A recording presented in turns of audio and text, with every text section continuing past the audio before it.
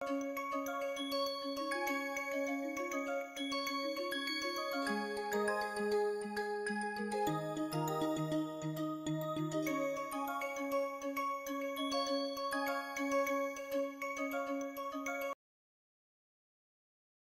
everyone. I once again welcome you all to MSP lecture series on interpretive spectroscopy. Today I shall start a discussion on EPR spectroscopy or ESR spectroscopy, electron paramagnetic resonance spectroscopy or electron spin resonance spectroscopy. Both are essentially same. EPR is fundamentally very similar to popular NMR spectroscopy. We are very much familiar with it, with several important distinctions. While both the methods deal with the interaction of electromagnetic radiation with magnetic moments of particles, there are many differences between the two spectroscopic methods as well.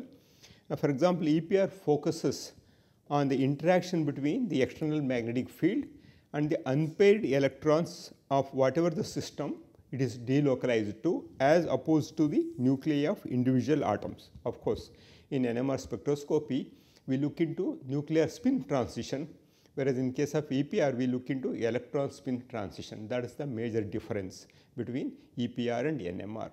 The electromagnetic radiation is used in NMR is in the radio frequency range of 300 to 1000 megahertz. So, whatever the frequency we are applying in a direction perpendicular to the applied magnetic field to bring resonance with the Larmor frequency, so that flipping or transition of a nucleus takes place. That electromagnetic radiation comes in the radio frequency range of 300 to 1000 megahertz, whereas in case of EPR, microwaves are used in the range of 3 to 400 gigahertz. So, in EPR, the frequency is typically held constant. This is the major difference between NMR and EPR. In EPR, frequency is typically held constant. Microwave frequency, whatever we are applying, that is held constant, while the magnetic field strength is varied. In contrast to this, in NMR experiments, the magnetic field is held constant, B naught whatever we say, and then we are tuning the radio frequency to match the Larmor frequency of the nuclei, which is perturbed because of the local magnetic field generated, which can either align with the magnetic field or oppose the magnetic field. So, that is the major difference. So, magnetic field is kept constant in case of NMR and the radio frequency is varied, whereas here microwave radiation that is applied perpendicular to the applied magnetic field is held constant and magnetic field is varied. So, these are the major difference between EPR and NMR spectroscopic methods. Due to the short relaxation times of electron spins compared to nuclei, they have a very short relaxation time, whereas in case of nuclei, this is much larger. As a result of this one, EPR experiment must be performed at very low temperature, often below 10 K and sometimes as low as 2 K. This typically requires the use of liquid helium. This is a major drawback that we face in case of EPR spectroscopy. EPR spectroscopy is roughly 1000 times more sensitive than NMR due to the higher frequency of electromagnetic radiation employed here. Advanced pulse EPR methods are also used directly to investigate specific couplings between paramagnetic spin systems and specific magnetic nuclei.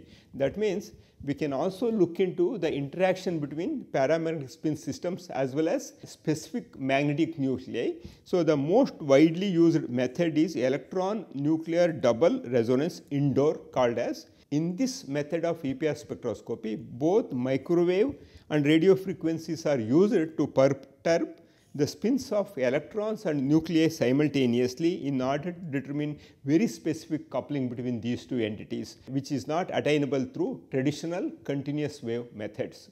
So, this is the major difference between EPR and indoor. The objective of indoor is to look into the coupling between the nuclear spin as well as electron spin. Let us look into the origin of the EPR signal.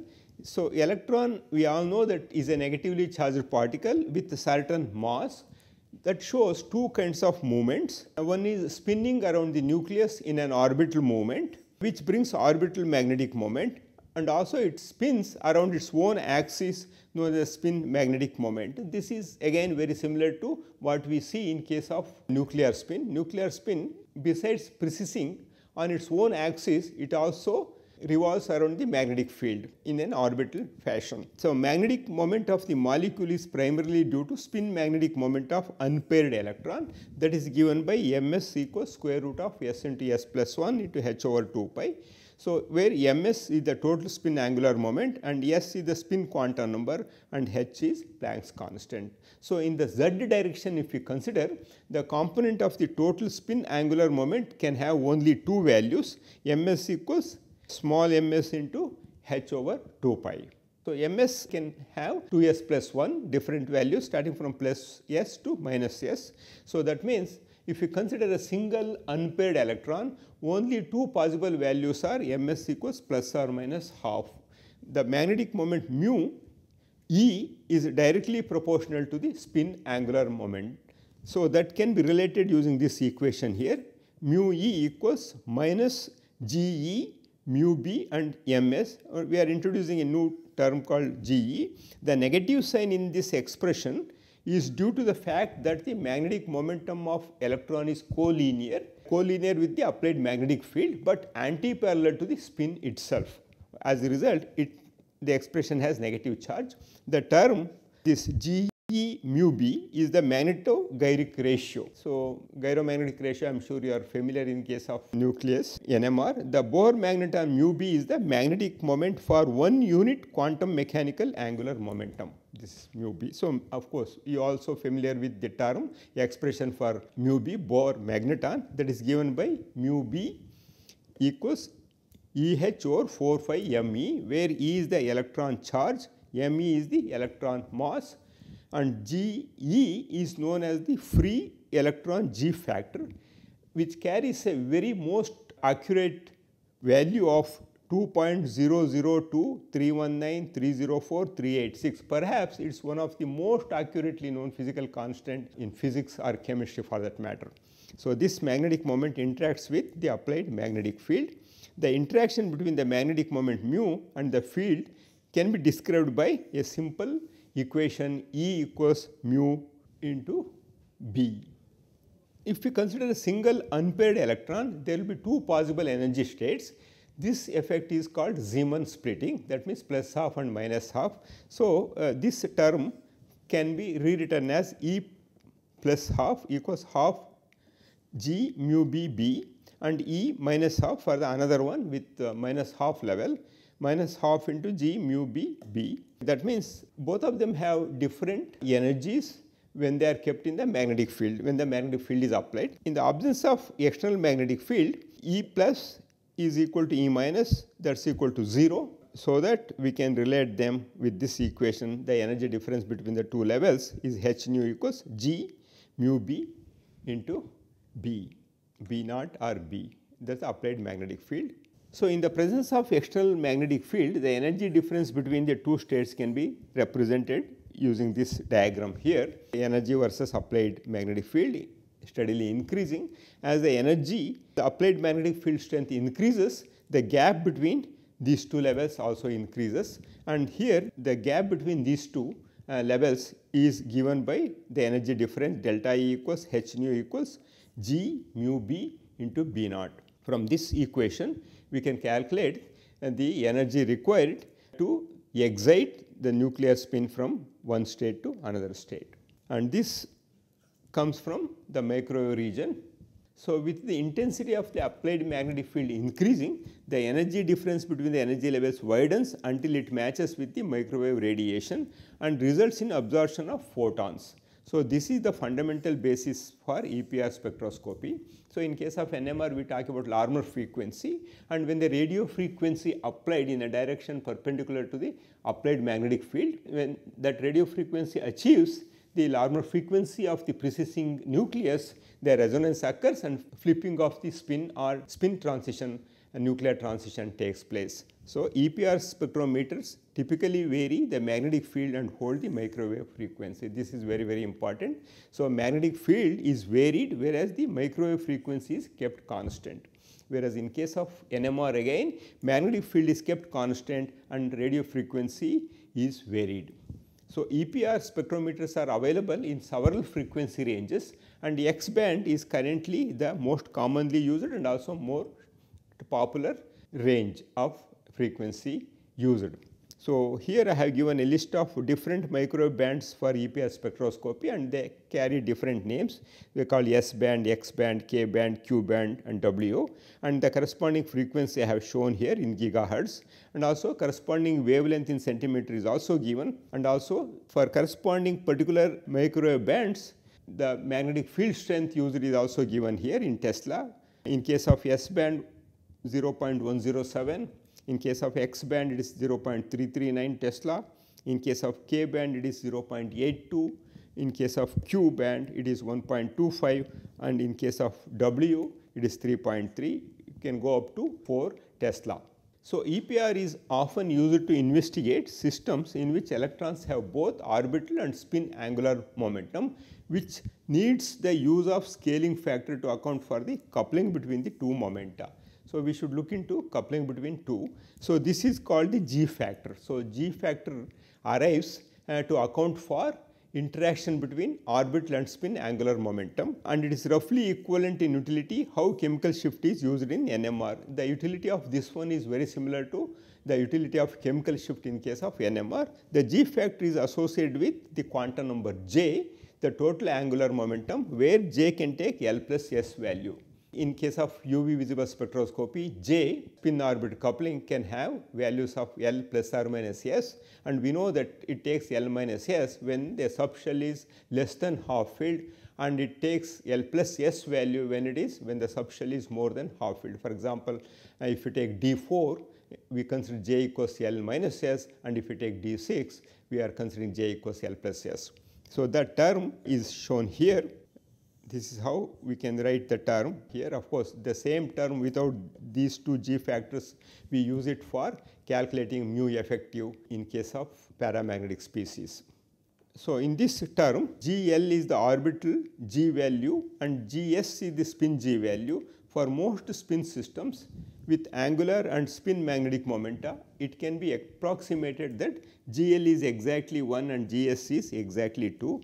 Then this equation reduces to a new expression called Landé formula, and that is represented by this expression here. Gj equals 3 by 2 minus L into L plus 1 minus S into S plus 1 over 2J into J plus 1. The resultant electronic magnetic dipole is mu J equals minus G J mu B J. So, this is how we can represent the resultant electronic magnetic dipole. So, often these approximations do not always hold true, as there are many systems in which J coupling does occur, especially in transmetal clusters where the unpaired spin is highly delocalized over several nuclei. That accounts for metal-metal bonding anyway. So, but for the purpose of an elementary examination of EPR theory, it is useful for the understanding of how this G factor is derived. In general, this simply referred to as the G factor or the Landé G factor. For a free electron with zero angular momentum, G factor has a small quantum mechanical corrective value of G equals 2.00239193. So, in addition to considering the total magnetic dipole moment of a paramagnetic species, the G value takes into account the local environments of the spin system. Of course, that is true in case of NMR also. We define in a different way the net magnetic field experienced by the nucleus when it is surrounded by electrons would differ because of shielding or de-shielding effects. So, here the existence of local magnetic field produced by other magnetic species, so electric quadrupoles, magnetic nuclei, ligand fields, etc., and ligand fields comes into picture when we talk about EPR of transmetal complexes which are paramagnetic in nature, all can change the effective magnetic field experienced by the electron. So, similarly, the net magnetic field experienced by the electron spin is given like this, B naught plus B local, and this is also again very similar to NMR. That magnetic field experienced by the nucleus is also shown in the very similar way, that we call B naught plus Bi, where it is a induced magnetic field, but whereas here we call it as local magnetic field. So, the local field can be either induced by the applied field and as a result have magnitude dependence on B naught. If the local field generated is because of the applied magnetic field, then the result will have a dependence on the magnitude of B naught. The local fields may be permanent and can be independent of B naught also. So, in the case of former, where the local field depends on the applied magnetic field, it is ideal to consider the net field experienced by the electron as a function of B naught. So, here we use the term B effective equals B naught into 1 minus sigma, and same terminology we used in case of NMR also to assess the net magnetic field experienced by the nucleus, and here it can be simplified B effective equals B naught into G O over G effective. So, since many organic radicals and radical ions have unpaired electrons with L equals 0, and hence J becomes S. Of course, it is L plus S. If L value is 0, obviously J becomes same as that of S value. As a result, G value will be close to 2. So, however, transition metal ions are complexes due to unpaired electrons have larger value of L and S, and hence their G value diverges from the observed value of 2 here. In view of this, the energy levels corresponds to the spins in an applied magnetic field can be expressed using this equation here, EMS equals MS GE mu B B naught. Always when E subscript is coming, that refers to electron. And thus, the energy difference associated with a transition is delta E MS equals delta MS GE mu B into B naught is the applied magnetic field. These two expressions are important in EPR. Typically, EPR is performed in a perpendicular mode where the magnetic field component of the microwave radiation is oriented perpendicular to the applied magnetic field. Of course, this is also very similar to the NMR, where a magnetic field of frequency similar to Larmor frequency that comes from the radio frequency range, it is applied in a direction perpendicular to the applied magnetic field B naught. So, this is very similar. In the same way here, microwave radiation is also applied or is oriented in a direction perpendicular to the applied magnetic field. So, the selection rule for allowed EPR transition is also similar to nuclear transition, in which we are considering delta S equals plus or minus 1, and similarly in case of EPR also we are considering delta MS equals plus or minus 1. So, the energy of the transition can be simplified as follows like this, and there is a method called parallel mode. In parallel mode, what happens? Microwave radiation is applied in a direction parallel to the magnetic field, in which microwaves are applied parallel to the magnetic field, changing the selection rule to this one. This is a special case. In this case, the selection rule is MS equals plus or minus 2.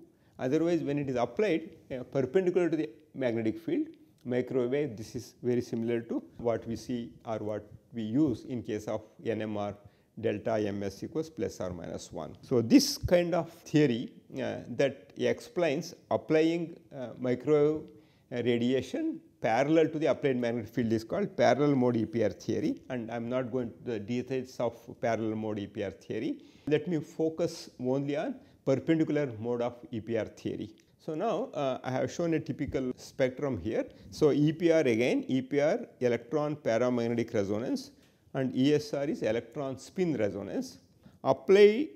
This is applicable for species with one or more unpaired electrons. So, in order to use EPR to study a molecule, it should have one or more unpaired electrons, or it can be free radicals, or transition metals with odd number of electrons or high spin complexes, or at least in the excited state they should have non-zero S value. And again, this is a non-destructive technique, very similar to NMR and IR. This is a non-destructive technique. Only destructive technique is mass spectrometry. And now let us look into more points concerned with EPR spectroscopy. So, EPR, what are the information we can extract from EPR spectra of a molecule which has at least one unpaired electron? So, it says what types of paramagnetic species are present and what is the local structure and symmetry of this species. Also we can get about this And what is the nature of the wave function containing the unpaired electrons? Where are the unpaired spins delocalized? All this vital information we can get from EPR spectrum. So, and what are the major disadvantages then? Typically required odd integer spins. So, that means diamagnetic species we cannot use it, and here spin should have half, 3/2, 5/2, 7/2, etc. And resolution is not as good as in NMR. Broad features are observed and often requires very low temperature for good resolution. So, that is the major drawback. Because of very fast relaxation, in order to slow down the relaxation in case of EPR, we have to go to much lower temperature. For that one we need liquid helium. This is the major disadvantage, or these are the major disadvantages associated with EPR spectroscopic method. Now, let us look into the energy transition, how that happens. So, ESR measures the transition between electron spin energy levels, and transition induced by the appropriate frequency radiation. That means basically when we know that in the absence of magnetic field, the nuclear spin possesses zero energy, and the moment field is applied, they align with plus half and minus half values. So, transition induced by the appropriate frequency. So, once we can achieve transition and electron spin transition by applying the corresponding microwave radiation. So, required frequency of radiation depends upon the strength of the magnetic field. You saw that one. Energy is associated with the energy difference between the two states is directly proportional to the applied magnetic field. If the field strength increases, the energy, the separation also increases, and we need high frequency microwave radiation. So, common field strengths are 0.34 to 1.24 Tesla, and 9.5 to 35 gigahertz microwave region is employed here in this perpendicular mode of EPR module. So, let me stop here and continue more discussion on EPR spectroscopic methods in my next lecture. Until then, have an excellent time. Thank you.